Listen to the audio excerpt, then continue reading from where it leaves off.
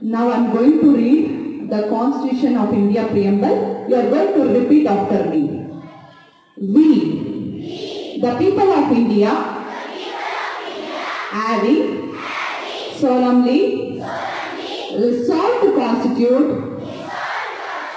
India into a sovereign, socialist, secular, democratic republic, and to secure to all its citizens justice, social, economic, and political liberty of thought, expression, belief, faith and worship, equality of status and of opportunity, and to promote among them all fraternity, assuring the dignity of the individual and the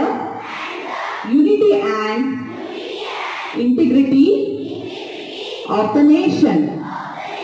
In our Constituent Assembly, this 26th day of November, do hereby adopt, enact and give to ourselves this Constitution. Hands down. Thank you, children.